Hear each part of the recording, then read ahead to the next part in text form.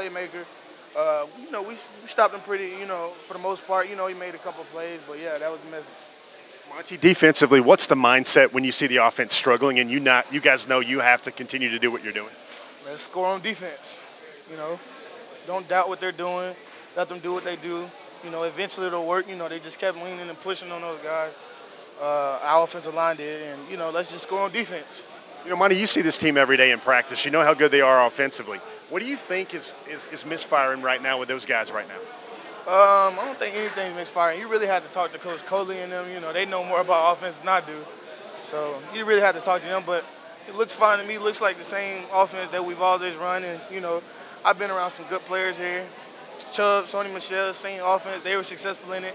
We went to the national championship using the same offense. So I think it's fine.